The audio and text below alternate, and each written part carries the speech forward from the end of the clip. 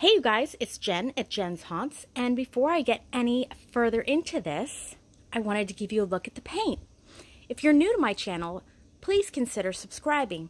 Hit that notification bell. I would really appreciate your support. So here is the paint for my second holiday door for Nightmare Before Christmas. I think I did pretty good.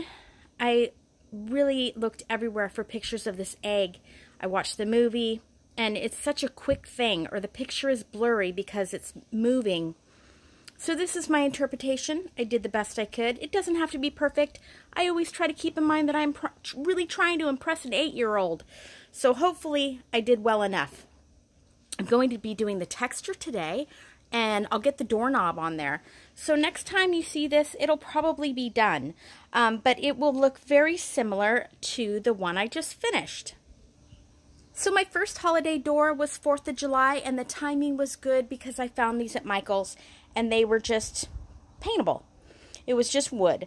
So this is my first door, and the texture on the second one is going to end up being a lot like this, except for at the top of the second one, I've done shapes of eggs and like grass or shrubbery, and when I'm done texturing it and blending in the colors, I'll highlight that it is an egg a little bit so that people kind of get it. But you see what I've done with the driveway sealant here is I've got it kind of raised, and then I just dry brushed it. So this next one will be pretty similar to this. I know that from the pictures the lines are pretty up and down, and the lines do seem to go through the egg with some sort of texture. I'm not going to texture the egg. I'm going to leave the egg just like it is, stick a doorknob on it. I will texture the rest of the tree, and there's the shape of my eggs and shrubbery. Once that's painted and highlighted, you'll really be able to tell what that is. And I think people will get what I'm trying to incorporate into the top and just kind of make it make sense. So the bottom here, I don't know what I cut into this foam for, but boy was that an error in judgment, because then I had to put it back to try to make the door. So that's okay. Once it's textured, I think I'll be able to hide that pretty well. And I'll be doing paper mache eggs for that, and I'll seal those up with the driveway sealant. I think I'm just going to start with a balloon and see where I end up. But my first egg might be kind of big because I am going to be trying to hide that.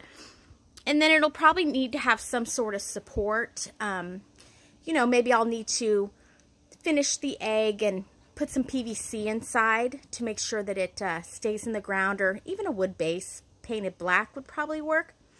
But I'll do the eggs just like you see them in the movie. Not really fancy. Just the correct colors. And maybe a little bigger than the ones in the movie. So that's it for now, you guys. I hope you're doing okay, and I hope you're having a great rest of your week. I've got 5 more doors to do, which means I really need to start getting them done, because even if I did one a week, that's going to put me in the second to the last week of September, which is cutting it kind of close, because I was thinking I was going to make a couple other things as well. So I guess I'll be busy around here. But this is my update for today. I hope you guys are having a great week, and I will talk to you later.